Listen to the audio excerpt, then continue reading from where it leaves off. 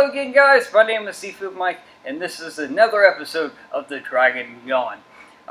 We're coming to you today from the mats of Tactical Kung Fu and Mixed Martial Arts located in Durham, North Carolina. Your first class is free. Recommend trying it out. They cover all the different ranges of combat you can possibly think of.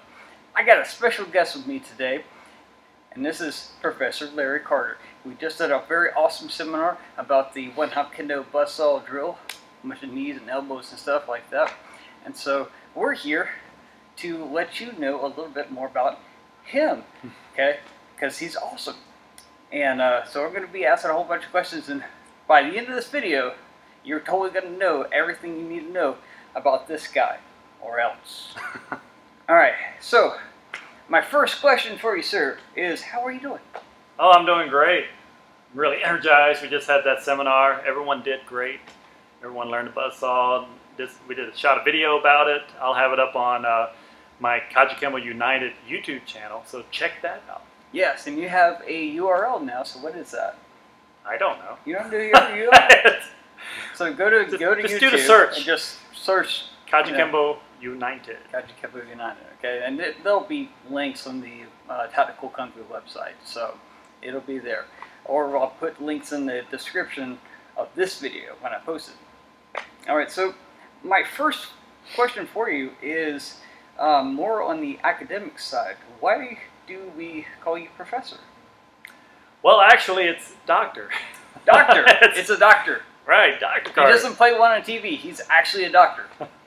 And it's not that kind of doctor. It's like he said, it's an academic doctor. I have a PhD, and I teach at High Point University.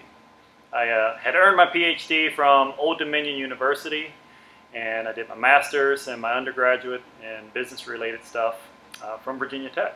So I'm kind of a local to this area. Cool, man. Yeah. And so your PhD is in... It's in business administration. It was within the marketing program, so most of the classes I teach are marketing. My PhD also had an emphasis in international business. And I do a lot of research in business, as well as I teach MBAs and undergraduate research classes. So you teach smart people how to be smarter. My guess. Exactly. That's one way of looking at it. And so you're teaching right now at High Point University. Yeah. What classes or what subjects do you teach there? Like I said, mostly marketing classes, international marketing for MBAs, consumer behavior, marketing principles. I've only been there 1 year, so those are the classes that I've taught. They're building me a lab, a neuromarketing lab. Neuromarketing is all about eye tracking. So when you look at an advertisement or do something on a website, it tracks where your eyes go and how long you look at things and in what order do you look at things. Then you combine that with such things as EEG, which does brain monitoring. And when you're looking at something and the eye tracker is picking it up, the EEG will tell you if you're stimulated, if you're interested, if you're angry, if you're upset, things like that. And there's also galvanic skin response, basically what lie detectors are made out of. So it'll detect responses in your skin to do kind of the same thing as the EEG. So anyway, it's all this fancy biometric equipment. And like I said, HPU, High Point University, is building me a lab that we hope to have up and running here soon. Basically, you're finding out better ways to sell people stuff. Yeah, basically. You know, what attracts people? What gets them motivated to go out and spend their money? Man, that's awesome. Now, how long have you been doing that?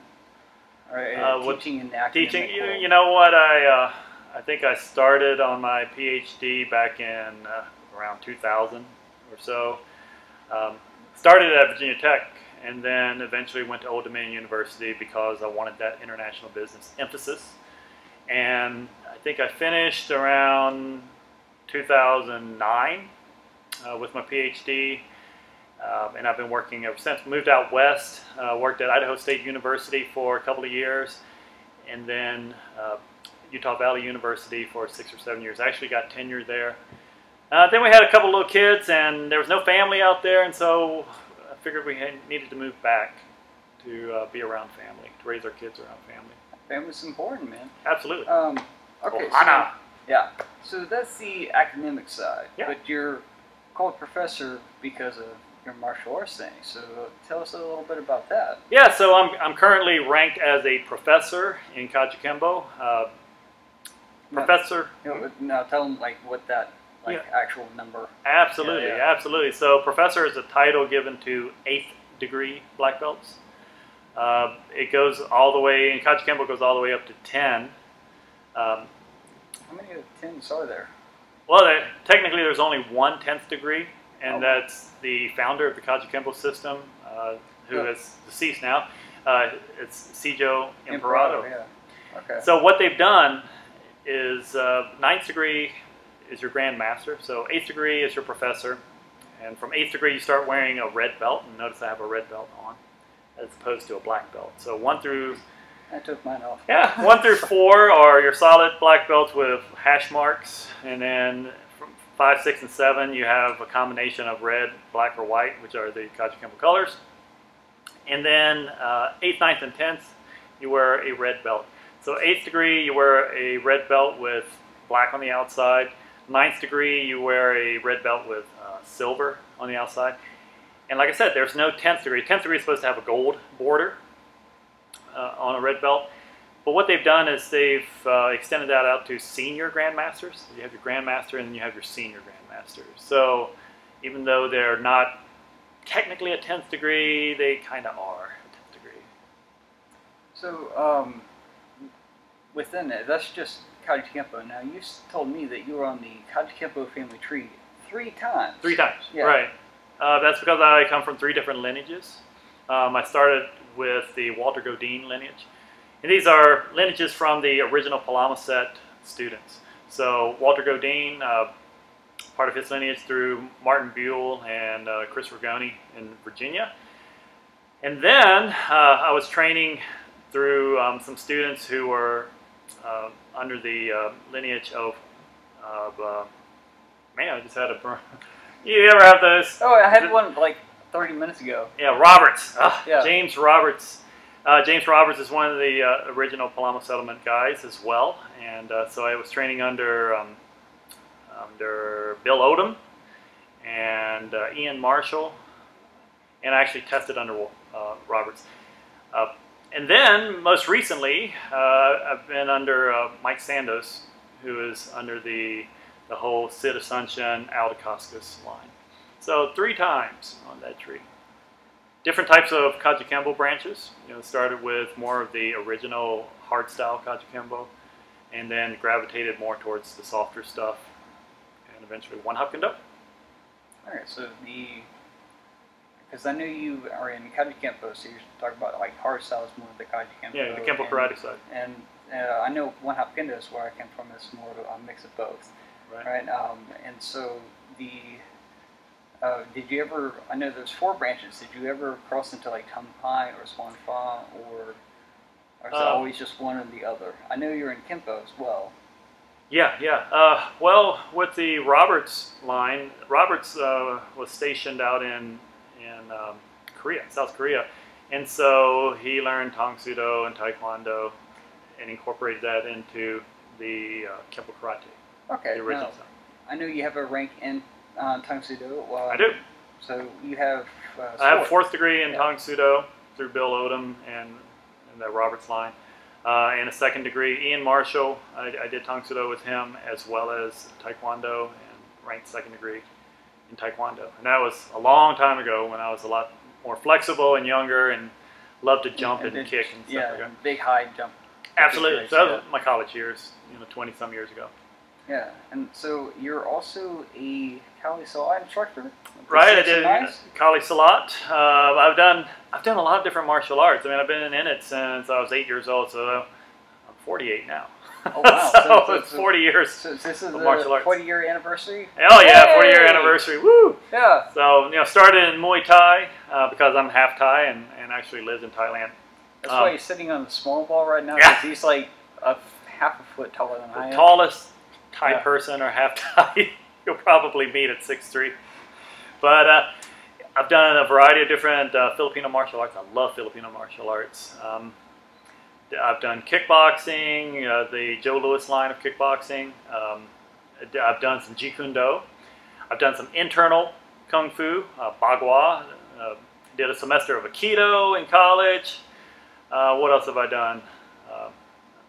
I'm sure some other things that escape me at the moment, but So I love martial arts. So you're a certified Kali instructor. What are you certified to teach in all your ranks that you have?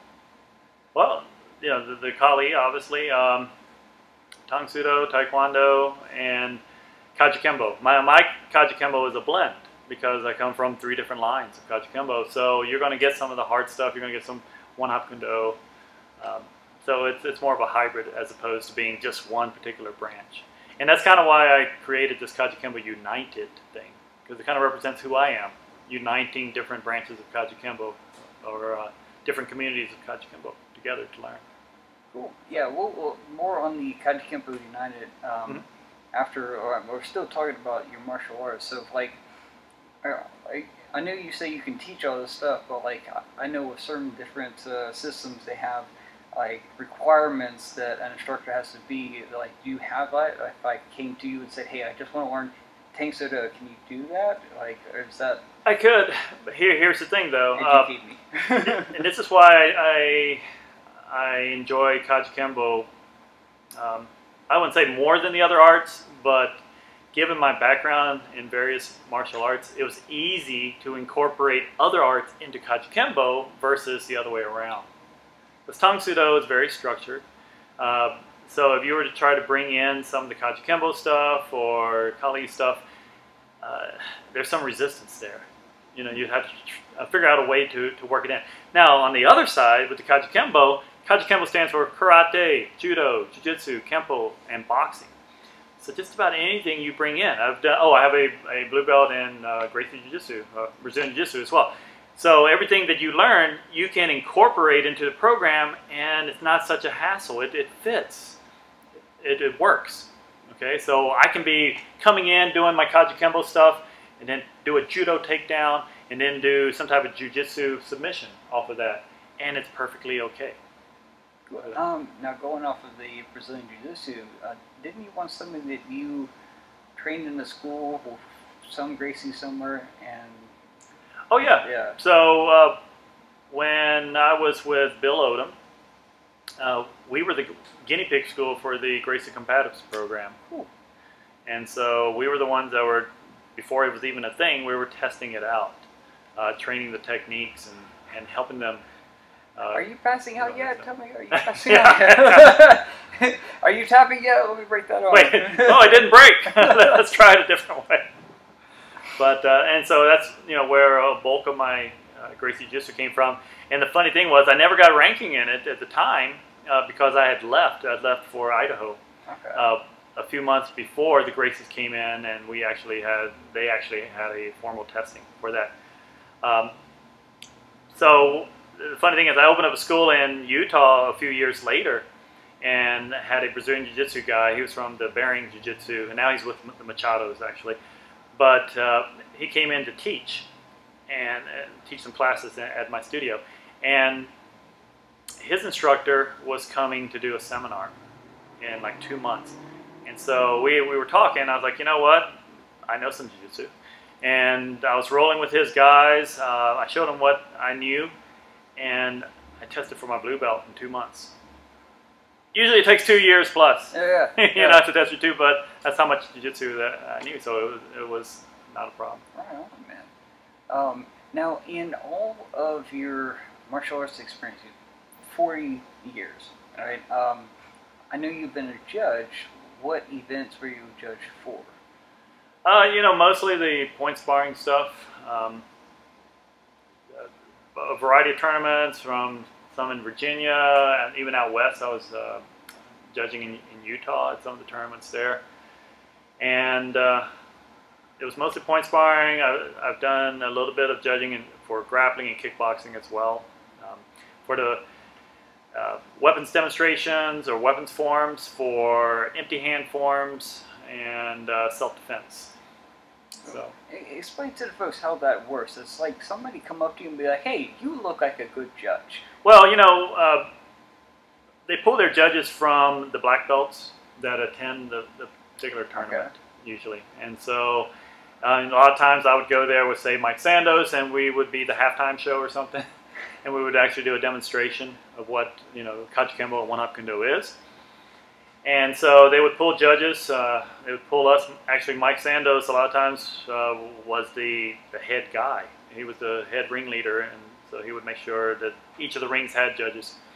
And anyone can really be a judge as long as they have enough experience, as long as they're a black belt, basically, and they have enough experience so that when they see somebody come up, even though that person's from some other style of karate or taekwondo or whatever, when they're doing a form, they know what a front kick looks like, they know what a good solid stance looks like, and they're able to judge them based on their technique. So that's how it works. Cool. So they kind of picked you up from you attending the tournament. So sure. You competed a lot before, obviously. Absolutely. Right? In my younger days, I loved competition. You know, you go through these phases. There was a time when I was all about weapons training, and I wanted to learn everything I could about that. There was times when I wanted to learn everything I could about form, not just doing good form, but knowing what the bunkai, what the application of the techniques were. And there was a time when I was into aerials, and I wanted to learn all the kicks and fancy rolls. Was that your taekwondo days? Yeah, it was definitely in my younger days. Now I do it, and it's like 3 days in bed. So, but anyway, that's another story. Well, was there any particular event that you like competing in? I mean, it sounds like you had like martial art mood swings. Absolutely, yeah, absolutely.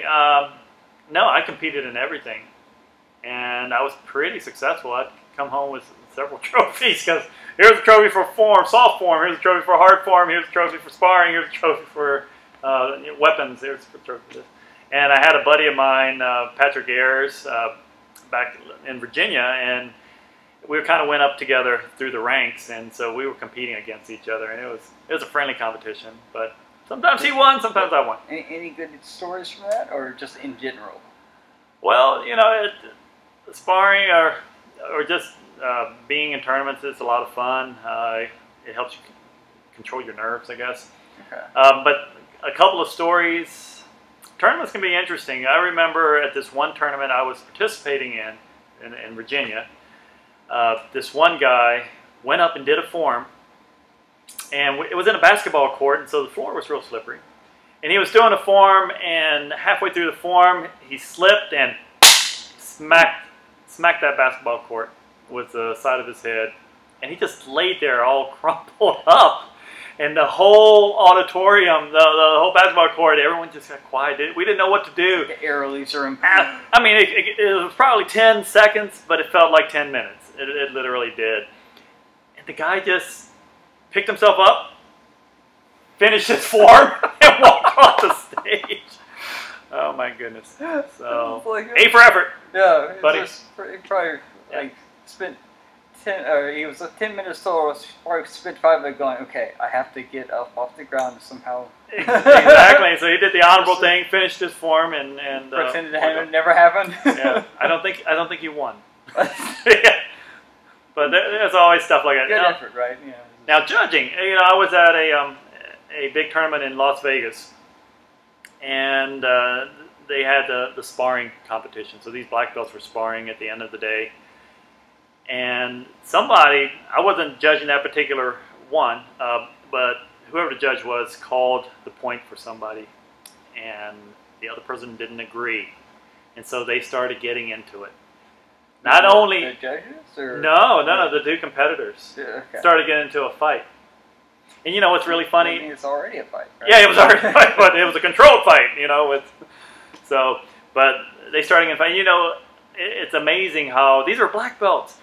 It's amazing how once you start getting into a real fight, all the training and crap goes right out the door. Here they are, just swinging with no technique, and that's not the funny part. The funny part was, there was a group of people associated with one guy, and another group of people associated with the other guy. Woo! They got into it as well. Squaring, yeah. So here we had like this soccer hooligan fight going on, and in a very respectable tournament. And so that was cute. I just stood back and watched. I can eat popcorn. That's right. I wish I had a bag of popcorn with me. Oh man! All right. Tell us about Kachikembo United. That's your thing. Oh, sure. Kachikembo United was something that I created. It actually started off as a club. at a university, at the Utah Valley University. At every university that I've been a part of, I've always ran some type of martial arts program of some sort. So this one was called Kajikembo United at UVU. And from that, that club had grown so big, and I had some people training at my house in my basement, and we outgrew that. I opened up a studio. So I had the students from the university, as well as the students that were training in my basement, and new students at my studio called Reliance Martial Arts at the time. And I ran that for a few years. So I kept the Kajikembo United and made it more of like an association. An association for people that have either trained with me or want to train with me to some capacity. Now that I've moved away from Utah, I've kept the Kajikembo United. I've got people still in Utah training. I have a couple of black belts there as well. So they're still training, and so they're kind of using my YouTube and my association as a satellite. Kind of what the Gracies do with their Gracie University, their Jiu-Jitsu University stuff. And so I upload all these videos with all the different requirements, techniques, and stuff. And they view it, and when they feel like they're ready to move on, you can send me a video, or we can meet somehow, get together, and they can perform the techniques. Mike knows all about that. Yeah, definitely, yeah, absolutely. So I'm doing that myself.